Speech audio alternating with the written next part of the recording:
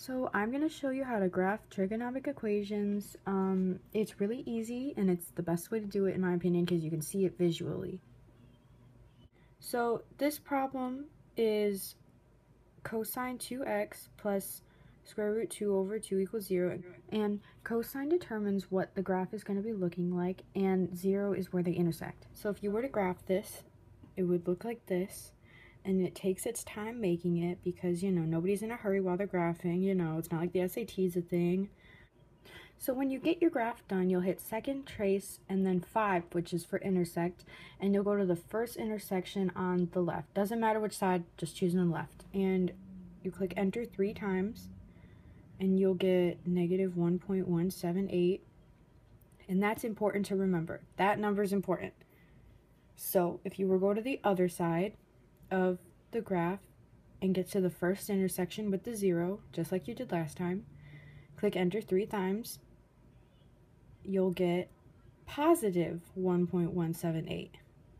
So if you were to go and write that down, it would be plus or minus 1.178, which is equivalent to plus or minus 3/8 pi.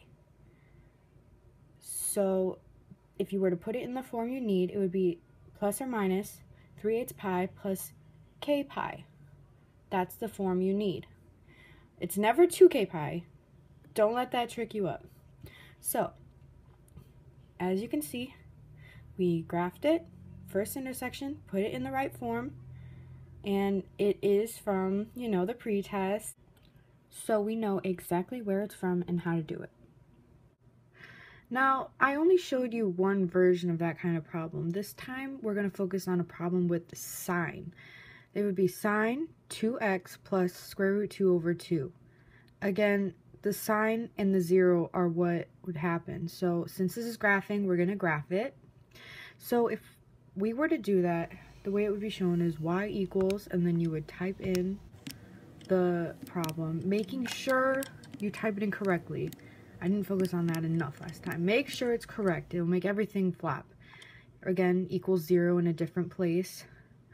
And now we wait about approximately 4 years for this thing to graph, somewhere around there.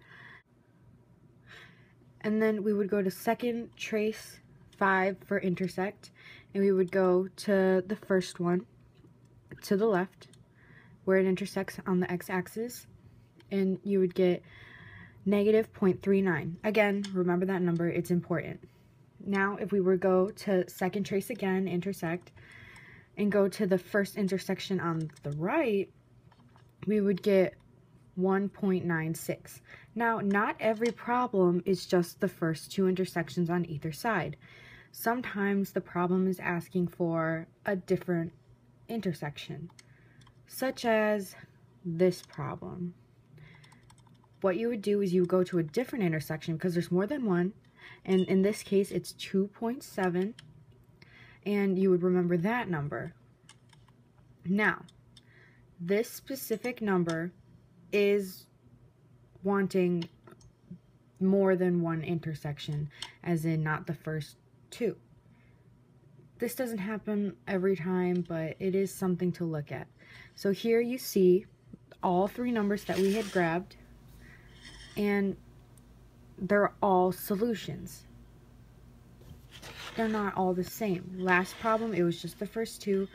This time, it's all 3. Now, they're all equivalent to 1/8 pi, 5/8 pi, and 7/8 pi.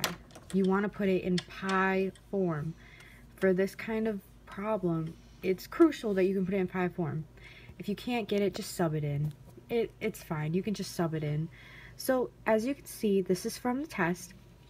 1/8 pi plus 2k pi. You do not want 2k pi. That is wrong. Over here, you see 1/5 pi. That wasn't even one of the things we had. So, that's out of the question. If you go over to C, it's 1/8 pi, which does match.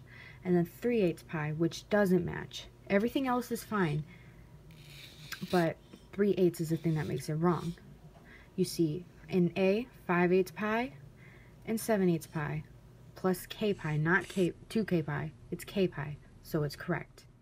Alright, I hope I was able to teach you literally anything. This was like a very underfunded con video, so wasn't perfect. Thanks, bye.